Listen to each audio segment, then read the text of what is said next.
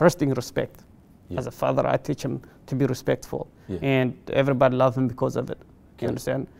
But especially you are black, if you don't respect, you're gonna get more targeted. Yeah. So your color makes you less human being. So you need to respect and go to there is a thin line, walk on that thin line.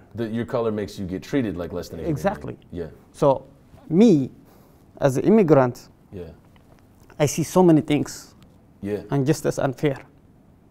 So when I see around me, so the only way I can teach my kids is to be strong and work hard and go on that thin line, things will be okay. Yeah. Unless if you going crazy, it's easily someone to shoot you. Yeah. I work hard to raise you. It's easily a guy just pull a gun out because the way you respond, you know, or the way you're not gonna get arrested because you think you are right.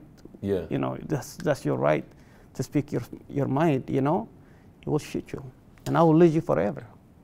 Absolutely. And that's a thin line to walk. It is thin line to walk. And you know, you can't say that a lot of white students, you know, have to walk that line. But as people of color, we walk it every day. There is kids actually talk to police. I've seen myself so many ways. I just drive taxi. Trust me. Police pull me over. Yeah. College kids, they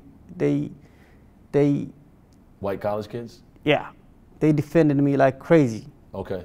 If I had me or by myself or a couple black kids, you wouldn't have been able to talk like that. I was like shocked, you know. I was shocked. Trust me. It's disheartening to see. Yeah, no, it is. But you know, again, I think this world should be like that. You know, I wish I can speak like the white kids. You know, I wish I can say my mind and not fear about it. But I guess we gotta.